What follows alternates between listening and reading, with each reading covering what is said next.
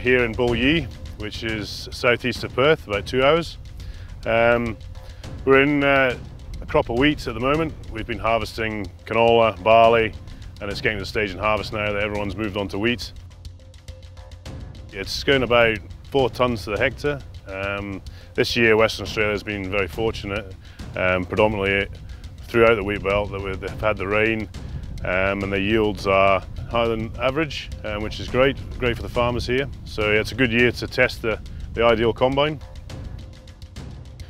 It's been very reliable and it's running well. We're sort of sitting on about 45 tonnes an hour in a 4-tonne crop, which is quite acceptable and reasonable for a Class 8 machine.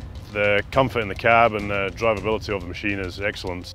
Very comfortable to drive and easy to operate, easy to maintain, and unloads very quickly, which is great in these conditions when we've got 2 or 3 combines operating in the same paddock and 1 chaser bin. You need that capacity to unload quickly.